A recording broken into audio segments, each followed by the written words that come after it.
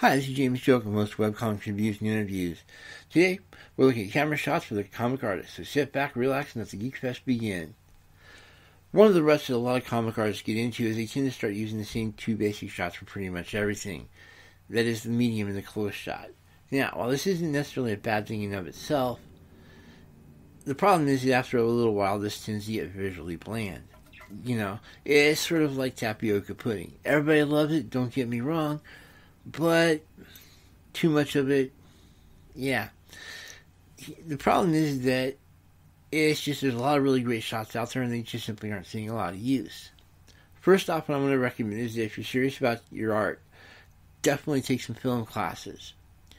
All that information, because film has such an established tradition compared to comic books at least, you start seeing a lot of really great shots in the conversations why those shots work. And when you start looking at a lot of the master comic book artists, you tend to start seeing a lot of those shots tend to be used all over the place. You don't just see the medium close shot, but you also see the long shots, helicopter shots, so on and so forth. So we'll be looking at a lot of those different shots today. We'll also be looking at some other cinematographic effects that may not be a bad idea to include as well. The key here is you don't want to basically have your comic looking like tapioca pudding. You know what I mean? So have a little bit more fun with your shots. So let's start off with the medium shot because, well, pretty much everybody's familiar with this. Trust me, I've seen way too many comics. I know you're familiar with this one. The medium shot is pretty much the default shot. When you start thinking generic film shot, this is the one. Basically, this is where you show the person from head to toe, and you show everybody in the scene from head to toe. And, it's not a bad one. It's great for action shots. It's great for the great photo shoot. If you got this really cool costume and you want to show it off, hey, this is the shot for you. It shows every detail there. On the other hand, the problem is that this is way too obvious. It's way too overused, and everybody uses it for pretty much everything. The one thing a lot of people forget is that it can also be used to show background activity. That is, if you have two people in the forefront, you can show stuff happening in the background. So if you want to throw in some interesting Easter eggs during two people talking at a hamburger stand, for example, this is the shot for you. You can get away with some really great running jokes in the background, like two people chasing each other. For that matter, if you're trying to do a chase scene, you can actually have two people at a hamburger stand, and then your hero and your villain come through the scene chasing each other. The reaction shot from the two people at the hamburger stand is going to be pretty much priceless. Don't get me wrong, the medium shot's a really great one, but move on already. The close shot is the second most used shot, obviously. The only problem is that most comic artists tend to limit it to conversational use. You got two people, brick wall, focusing on their heads, we're good to go. Whereas this sees a lot of use in talking head comics. And yeah, I'm not saying this is a bad way to focus in on a conversation. All I'm saying is that you can use the close shot for a lot more. Even during the conversation itself, you can focus in on different details. If you've got two people that are talking and they happen to be making dinner at the same time, you can focus in on the dinner prep. You can focus in on the oven. You can show the food as it's being cooked. You can get away from the just straight two talking heads situation. You can actually focus in on other parts of the room. Just don't overuse that. At that point, you go from sort of bland to way too distraction. You want to figure out where that sweet spot is between the two. So, limit it appropriately. The other thing you can use a close shot for is by showing specific information. That is, if you're doing, say, a police procedural and you want to go through the various clues, close shot is definitely going to be your friend. If you're trying to show that two people have two different weapons, you're going to want to do a close shot of their weapons at some point in the comic, especially if the details are relatively minuscule.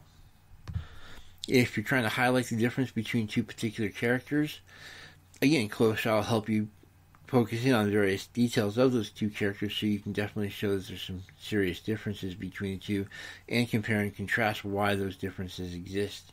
You know, like if one of them prefers goggles versus sunglasses, there's your shot. Gloves versus, say, no gloves. You know, little details. The other really cool thing is if you're trying to heighten tension and you're doing a superhero comic, well, even if you're not, let's say you're doing a Western and you show two characters reach for the guns. Two ways you can handle this is the standard medium shot where you've got two people and you see the hands going for the waist, or you can show their actual close shots of the hands on the actual weapons. You know, which of those two do you think is going to be more effective for the tension building? If you're doing more of a superhero comic, you can actually show a character energizing his fist. You know, take a couple of panels out, show the fist glowing, and all of a sudden, you've got a really great tension builder. What's really great is you can also show the tension de-escalating by showing the glow of the fist decreasing. So, you know, if you've got this really cool tension build scene, you've got a medium shot of two characters, you can show one of their, focusing on one of their hands glowing, glowing, glowing, glowing. Something is said, and all of a sudden it starts fading. You know, it's a classic shot. Then, of course, there's also the really fun before and after. The Cyclops 2 shot is a classic example here of the Cyclops of the X-Men. One of the classic shots they have of him is Cyclops without I-beam, followed by Cyclops with the I-beam. You know, it's a really great little action shot, and it's usually somewhat effective. So effective, in fact, it become one of Cyclops' actual trademarks. The basic idea here is that the close shot, if it's properly used, can not only help to give you a little bit more better of a thermometer on what the tension level is and help build that and as well as decrease it, but it can also show you specific information that a medium shot couldn't. So you can do more than just focus in on a conversation with it. Right after that, of course, well, let's back up half a step. With film, you also have a specific shot called the insert shot. This is where you actually see you get real intense perspective of what somebody's seeing, and it's usually a straight information shot. Yeah, if you're basically looking at somebody's text logs, for example, or you're looking at a typewritten piece of paper or something like that, this is what we call an insert shot. In the old days of cinematography, this would basically be used for showing what was on a typewriter or, you know, some other obvious text. However, with modern era, and we have to deal with modern technology, well, you all of a sudden have this with text, and so you actually have a screen full of text. The other option, of course, with the text is to simply have it actually written on the typography on the margin of the comic panel. It's just there's a lot of really great ways to do it, and an insert shot can actually add a lot of information without being too annoying. The other classic insert shot from the comic perspective is the countdown timer. This is where you take the information that's being provided by the timer and sort of offset it relative to the other panels, so that way you can actually monitor it as other activity goes on. Again, one of the more classic shots and possibly irritating, but again, you're basically trying to figure out a way to convey information, and that insert shot is actually not a bad way of doing it. Again, you're not necessarily having it as part of the shot, part of the scene itself. You're just basically doing a little bit of an offset, and that's all it's going to be in that cute little panel. It's almost a caption. Okay, it's a lot bigger than a caption, but you get the idea. It's just something you want to play with a little bit. The other classic shot that you see in comics, but you don't see enough of, is the long shot.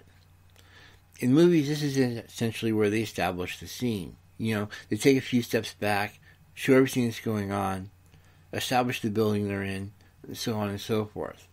Yeah, you see this in comics, but you don't really see a whole lot of it. You know, you'll see the big base picture, you'll see the big battle picture. I mean, it's great, and it's one of the few panels that you can actually use that take up an entire page. And that's actually pretty awesome about it. You know, you want to start showing off your big battle scene, you start off with a big splash page, and nothing but the antagonists going after each other. And then the next couple of pages, well, they're pretty much going after each other, you know? It's great if you're trying to basically show the scope of things and trying to basically show a few details that you wouldn't be able to at a medium or close range. Strangely enough, this is also another way you can actually focus in on a conversation, especially if you've got two characters that are very long-winded and they're just going back and forth between each other, you know? Doesn't matter what they're actually doing. They can be walking from each other, they can be walking in the same direction, they can be yelling at each other, whatever. The basic point here is that the two characters are having a really long conversation. The easiest way to do that is to go extreme long view on them, shrink them down to where they're pretty much just taking small parts of the scene, and just have fun with the conversation. The fun part about this is that this is a nice contrast to the close shot, because with a close shot you're showing intimate conversation, whereas with more of a long range you're showing a conversation everybody's listening on. So if you got two people that are definitely yelling at each other, hey, the long shot is definitely going to be your friend here.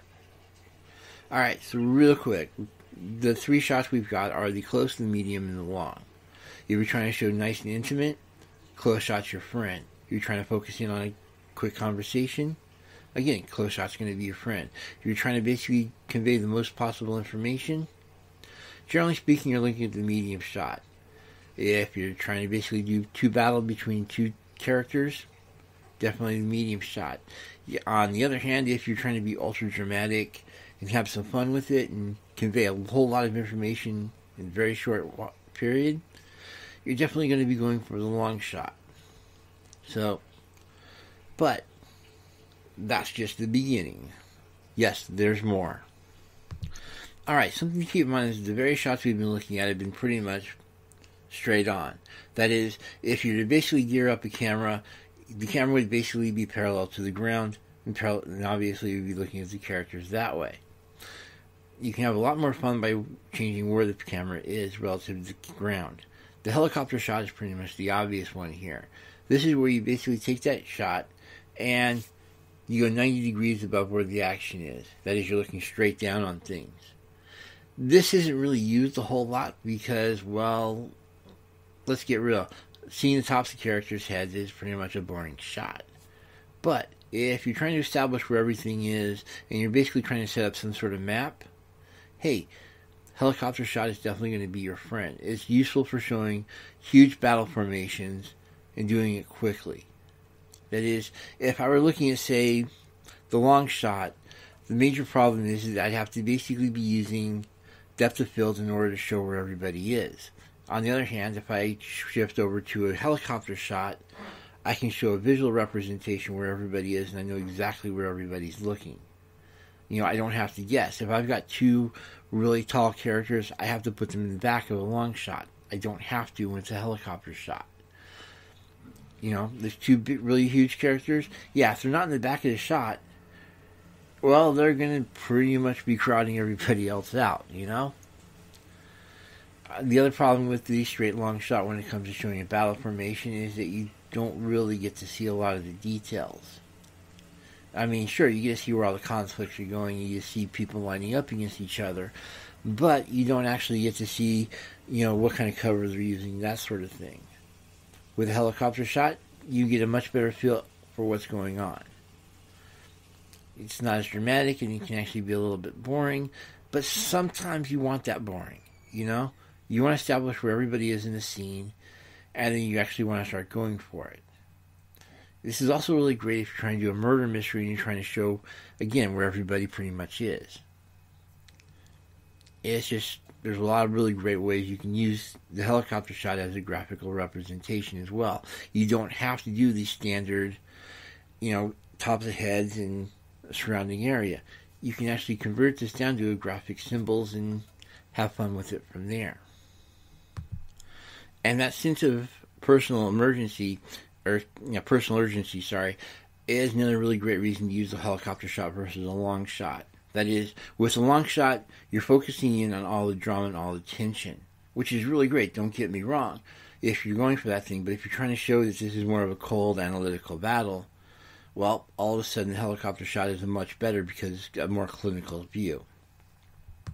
That is, it's a more analytical versus a more emotional view. So if you got two teams that are going up against each other and you're trying to make it a point that they basically have no choice and it's just a matter of, well, business for the two teams, hey, the helicopter shot to show where everybody is and where the battle's going at it from there is definitely going to be the way to go. On the other hand, if you're trying to show two teams that have been in crisis for a long time and all of a sudden it's coming to a boil and they're just going at each other, long shot again is going to be your friend in that area.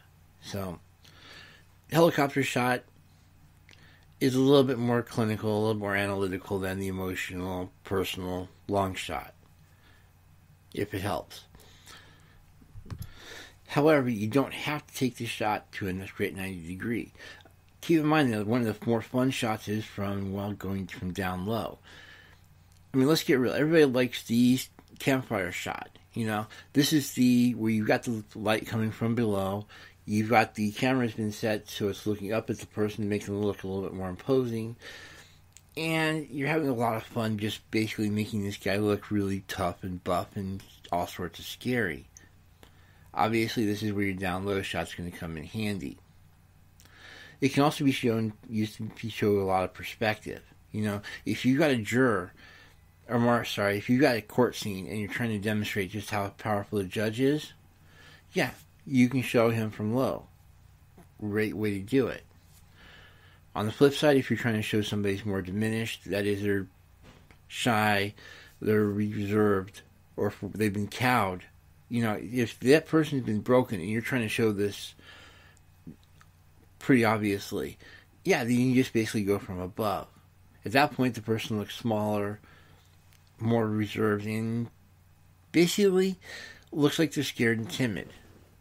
You know, I don't care if you're Superman and you're about ready to take on Lex Luthor. You show him from up high, all of a sudden he's going to be looking like he has something to be scared of. If you want to, you can look at this says the David shot. In this case, the joke here is that Leonardo da Vinci's David statue, if you look at it from above, actually looks like the guy's terrified. So, just something to consider is where the camera's positioned relative to everybody. Another neat camera trick is that if you have kids in the scene, a lot of problems a lot of people do is they do a medium shot, but they do it from the regular, you know, putting the camera at the regular 3 to 4 foot height. Well, if you got a kid and you're trying to show just how small that kid is, take that normal 3 to 4 foot height and drop it down to about 2 to 3 feet. Yeah, you're going to be chopping off a lot of people's heads. You might even be chopping a lot of their arms off. And you're definitely going to be focusing on their feet and legs. But if you're trying to show a kid's perspective or even a smaller character's perspective, like a dog or a midget or anything like that, then yeah, you're going to be wanting to drop that down to more of a low shot and have a lot of fun with it. I mean, if you're trying to show off this really great piece of technology and it's not full-size human, or even if you got, say, a couple of dogs and you're trying to show everything from their perspective, hey, the down low shot is definitely going to be one you're going to be looking at. It's a great classic shot. It gets a lot of information across, and it basically shows a little bit more infinite innocence and wonder as far as what's going on. After all, at that point, the conversations seem like they're coming on high rather than just regular. So anybody around them is going to be taking on a little bit more awe and wonder. And I want you to think about that when you've got a regular person with a couple of superheroes. I mean, think about this for a second. Who's Who, DC's directory to their heroes, well, somebody actually went through and actually tracked down just the average height of the villains and the heroes, and it came out that, generally speaking, the average height of a hero is about 5'10". Conversely, your average person is about 5'6", 5'7". Now, that may not seem like a whole bunch of difference, but when you're trying to portray this visually and you exaggerate just a little bit, all of a sudden the heroes in your book all of a sudden become a little bit more tougher and a lot more powerful. Especially if you can show the full-size human from waist to top of his head, and all you're doing is showing the heroes all the way up to their ears. You know, you're chopping off the tops of their heads, or for that matter, you're chopping off their heads completely to emphasize that height difference. All of a sudden, your heroes become a lot more imposing, a lot more intimidating. They become just more statuesque and the regular person they're talking with. Yeah, I know it's an exaggeration, but again, think about that for a second. Most of your DC heroes are average out to about 5'10".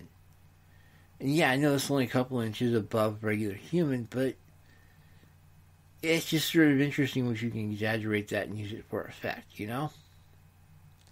And again, using a variation of the down low, where instead of basically, like I said, like putting the camera at the average distance it is and just shrinking it down a little bit, can actually increase some emotional effects for you. It can make your characters look a bit more intimidating. On the other hand, the character you're focusing in on is going to be seeming to be a little bit more naive and a little bit more dependent on other people. Again, the down low is basically used for kids shots. Because of that, when we see it in the comics, it's going to come across as whoever it's focusing in on, whoever that effect is coming from, is going to be seen as, well, the kid in the picture. So use that for whatever effect you want. Going back to the insert shot for a second, keep in mind there are different ways of doing insert shots that come across really well. You can actually shift it to, instead of being a straight, this is what everybody sees type of deal, to whatever a computer sees. This means that you can do those really cool color schemes in false color images or heat vision or anything like that. All of a sudden those insert shots go from being straight information to actually showing off what the people can do. If you got a couple of robots in the area and you're trying to demonstrate that they're highlighting information like the Terminator, again, insert shot is the way to go. Except in this case, instead of a regular what everybody sees type of shot, you're seeing it through the lens of that particular computer or that particular robot. And you're actually seeing how they portray information to each other, which can be really weird, especially if you've got some sort of matrix effects going on. And keep in mind, you don't have to do this as an offset panel like you would with a countdown clock or anything like that. Spawn is a pretty good example here, because every time they showed Al Simmons' power draining because of his power use, they'd actually show the clock or something resembling a clock would basically take up its own little panel. You know, you'd have the action panel that would stretch across the screen where it was nothing but the countdown clock, and then resume the regular comic. You can do that as well for your own uses. The other uses for the insert shot is if you have some sort of score going on, or if you have some sort of information you need to keep track of and actually relay over to the relay over to the readers that the characters may not have information to. You know?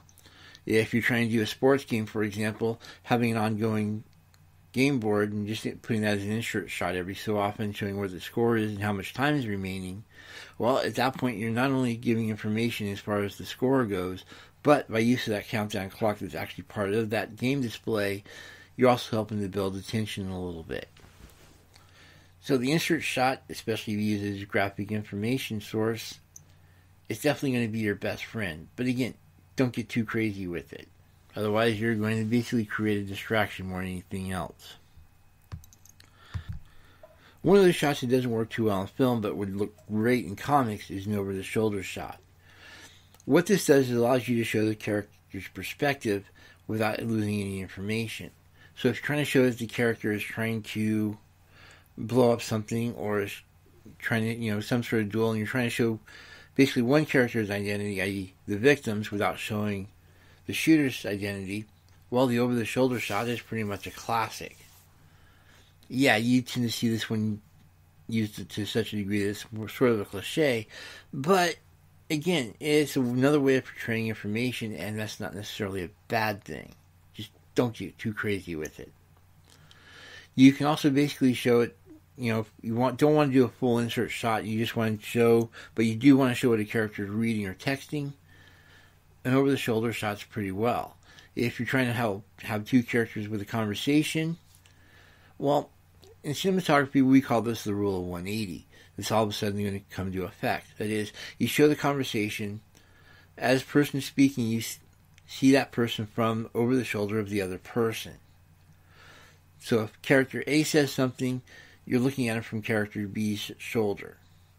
And then, of course, you'll switch that around when character B is speaking. That's a pretty much basic rule of 180. It's a really great way of getting away from the close shots for the conversation, and it allows you to have a little bit more fun. You know, if you've got two characters that are having a little bit of repartee while they're eating or drawing or doing something, you can actually show that little bit of action while at the same time they're holding the conversation. Of course, if you can also do this in a gunfight, you know, again, you've got an action, you've got a conversation. The over-the-shoulder shot's a great way to combining the action and the conversation. And you don't lose any real information. In fact, you actually increase it a little bit because at that point you have no idea what the other person is really doing.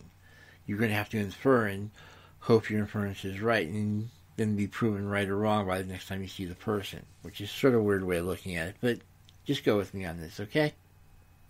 The bottom line is that the over-shoulder shot can actually be really great when it comes to you know, just you having a little bit of fun with things.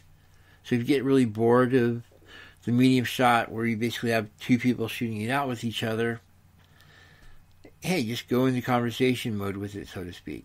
And you're going to see that tension is going to be up just a little bit. Something you might, I know we've touched on this a little bit before back in the close shot, but let's have a little bit more fun with the concept of two characters talking off stage. The basic idea here is you've got people holding a conversation that, well, one or both of them isn't actually present in the actual scene itself. That is, let's look at a police interrogation. And we're talking the classic, you know, you're focusing on the person, you've got the interrogator off screen. At that point, the interrogator is going to be looking a lot more intimidating because you don't actually see them. You're focusing in on the psychology of the person that they're actually being interrogated. So if you're trying to show that the person is nervous, fidgety, is just simply doesn't want to be there, this is a great way of doing it. You know, you take one of the characters off stage and you focus solely on that particular character. This can also show a character who basically doesn't really, you know, who's ultra stoic, who isn't faced by anything, and all of a sudden he's put into a situation most people would find intimidating, and he's like, so? And you can actually show this person. You know, 3 or 4 scenes of this person doing exactly the same, in exactly the same pose is going to get across a lot more information than a character who's just doing a little bit minor fidgety stuff. You know, sometimes you do want to show that the same characters, you don't want to mess with the character's pose. Which is sort of a weird way of looking at it because you're trying to actually show action in these things, right? Yeah, this is a time when you don't want to show action. You're showing no action is actually going to be stronger than if you showed action. So, go for it. Have some fun with it. You don't have to have all of your characters be hyperkinetic speed demons. Sometimes it can be fun to show a character who's pretty much made out of ice. Sometimes literally. Or made out of rock. Again, sometimes literally. But you're trying to have a little bit of fun with what you're showing, and all of a sudden, you know, having 1 or 2 characters off screen. Another advantage of having characters off screen is that basically you can actually concentrate on the details of the situation. So if you got them going over a murder scene, you can actually focus in on the clues is while the characters have all this information going on, you know. Even if it's just a basic banal conversation, you know. How's the wife? She's fine. Did you get the tickets? You know, real boring conversation. You can actually have that keyed into whatever's going on in the scene. So, you know, you've got this murder investigation. You want to focus in on the clues. The same as if you've got 2 characters trying to do research on each other. I mean, Batman is infamous for doing these research scenes that are incredibly boring and not always totally exciting. But he does them anyway. And one of the best ways to do it is to have him and Alfred having some sort of conversation, or even Batman talking to himself, because let's get real, the guy has no social life. He's going to be talking to someone, and 9 times out of 10, Alfred isn't going to be available. Heck, I think that's one of the reasons he has Robins, just to have somebody to talk to. Poor guy. But the key here is that when you start doing some of these scenes, you're going to want to have them with the characters off screen but still hear the dialogue and hear the thought process. This just happens to be one way of doing it. And if one character happens to be off screen and you're just simply showing the reaction shots to whatever he's saying, well, all of a sudden that character becomes a little bit more intimidating, a little bit more mysterious. So try to see how putting one or two characters off screen works for you and have a little bit more fun with it. The other technique, and one that tends to be looked down for, especially in an era of, show, don't tell, is, of course, the dreaded voiceover. The problem is that a lot of people don't like seeing characters in their monologue. They don't really care what a character is thinking. They just want to see what the character does. Well, the narrative, the voiceover, basically takes a step back and actually starts showing what the character is actually thinking. Even though this will be shown mostly through captions and such, the basic concept here is that you're having a character actually doing and showing what that person is actually thinking. The best example is, well, the Blade Runner movie, where you actually start hearing what Deckard's thinking and his thoughts on various subjects throughout the movie. This adds a little bit to it, and it gives it a little bit of a noirish feel, which in some cases can actually work to your advantage. The only thing to keep in mind here is you don't want to overuse it. One of the problems with voiceover narration is that it just simply gets really aggravating, especially when you've got this person talking pretty much all over the place and he's just throwing in information that really doesn't fit the situation. So when you start doing your voiceover narration, make sure that it's actually being used to effect and it's not just being used. Otherwise, you go from having some sort of noirish thing to this person has some serious psychological issues. They just can't shut up. So give the character a chance to, not to hear from him for a little while. Sometimes you want other characters to talk instead. But it can be used effectively, especially if you've got some sort of detective situation where you want to hear that train of thought, or where you want to hear a little bit of character background and you don't want to get too crazy with it. By the way, the best way to do this in a comic is to make sure that each character has a color associated with that particular person, so that way when they start doing the voiceover narration, you know basically who's talking. You don't really have to think about it too much. Otherwise, you're going to have to use the dreaded character name narration type format, and that can get aggravating. Readers don't like that, and if we can just go with this rate, this character is red, his thoughts are red, we're cool. This character is blue, his thoughts are blue, great. It's simple, nice little visual shorthand. And guess what? You're in a visual medium, so hey, this works for you. Alright, there's two areas where comic books actually go better than movies. I mean, there's still cinematographic techniques, but the comic book variation is a little bit stronger. Specifically, flashbacks and point of view shots. What I'm basically looking at here is, first off with a flashback, one of the cool things that a comic book does, or at least used to, was that the ink of basically the entire coloration of the panels would change for the purposes of a flashback. That is, they take on a sepia tone. A little bit browner, a little bit tanner. Versus, say, a movie which would do a little bit of saturation tone. The advantage of a flashback is it allows you to go through some information and actually have a little bit of fun with it. You're trying to show the origin of the character and you don't want to break from wherever they currently are. You can go into a flashback mode and just simply, this is what I remember, and have a little bit of fun with that. And more importantly, you're showing, you're not telling what that memory is.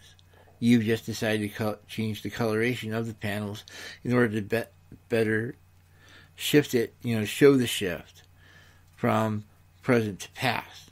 Of course, the fun part is that you can also show present to future. And this can get sort of aggravating, and you might want to establish some sort of different coloration for future events. But if you're trying to basically have a psychic character, showing future events isn't necessarily a bad thing.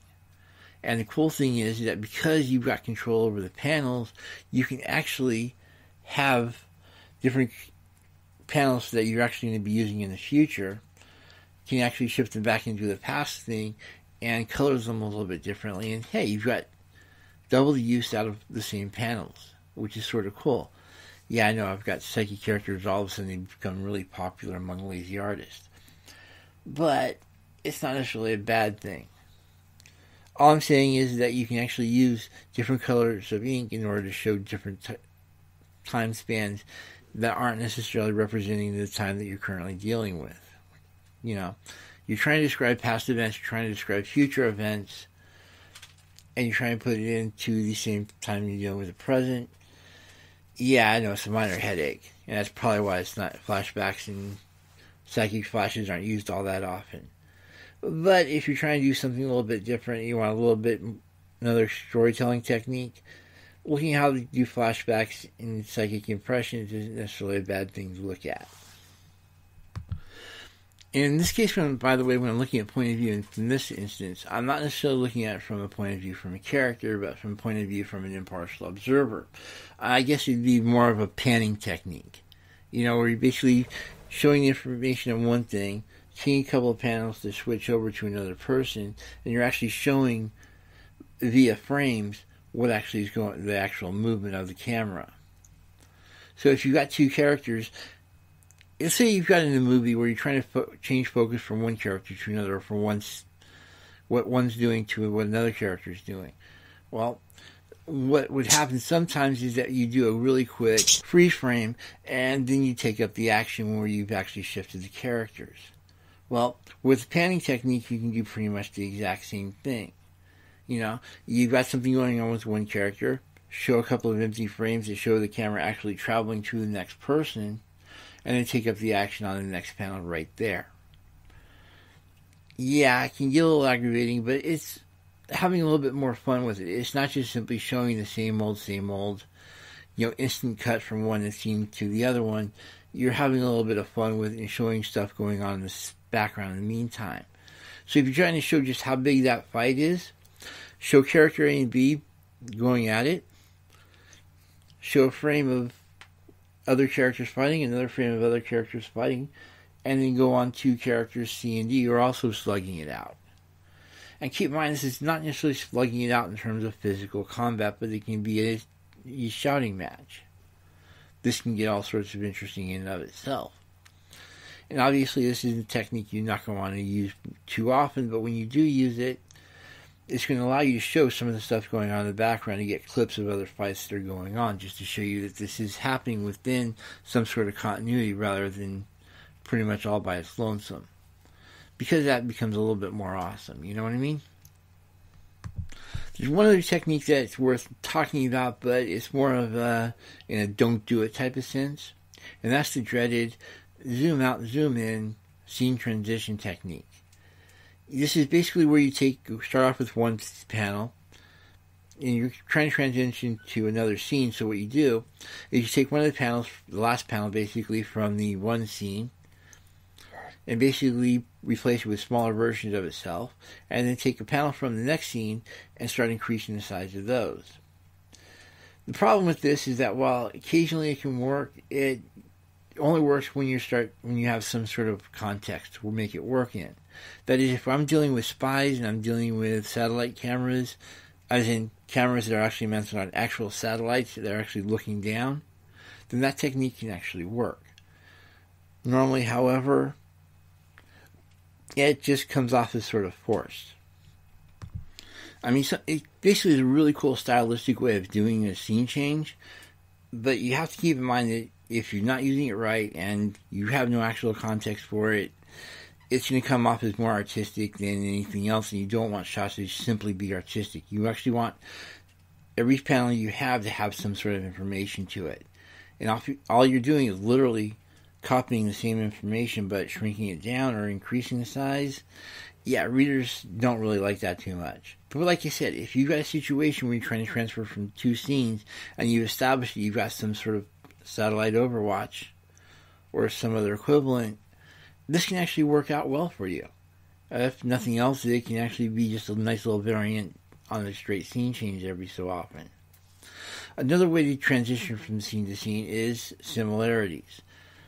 And you know this one. It tends to get overused in some really bad cinema, but also seems to come into a lot of really great cinema as well. So this is essentially where you take two objects that are roughly the same in both scenes, and you basically use that as your transitioning point.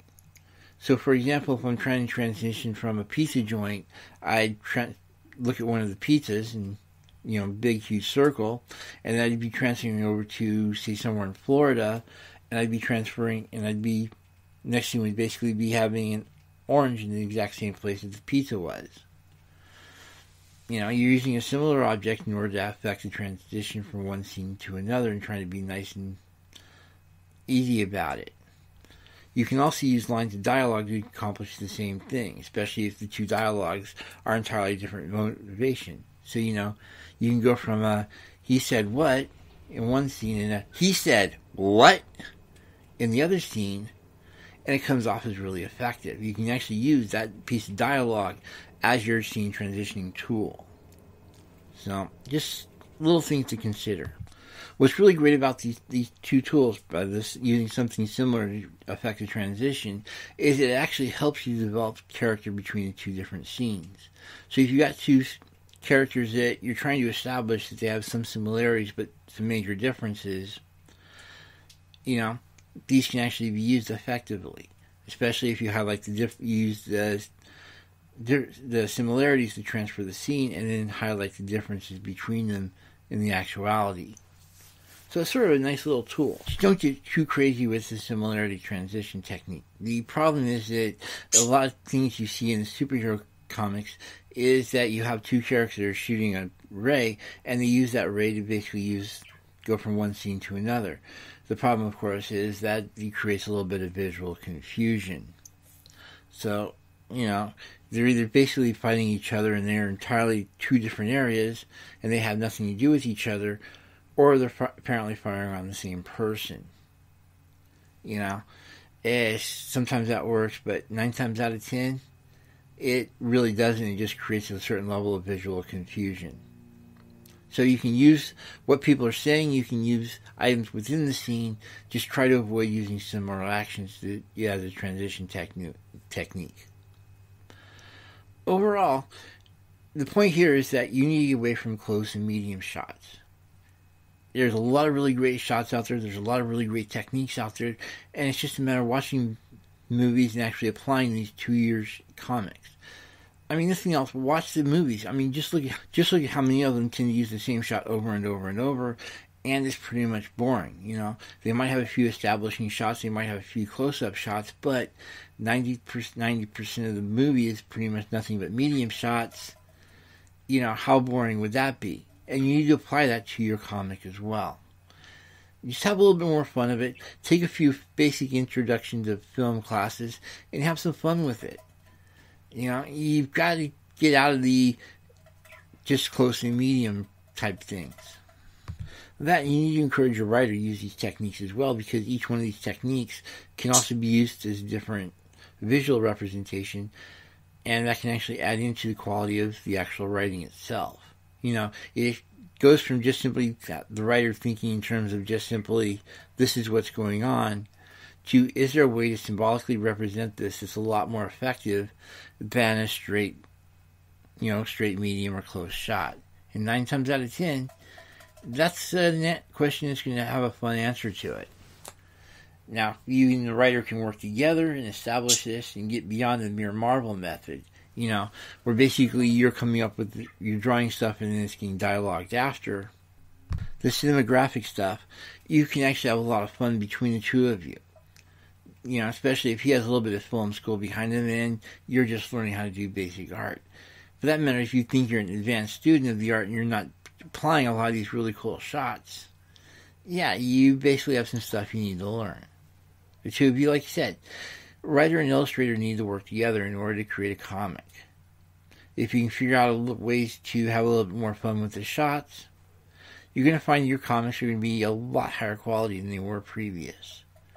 More importantly, they're going to be a lot more visually interesting, and you're going to get away from the usual visual tapioca.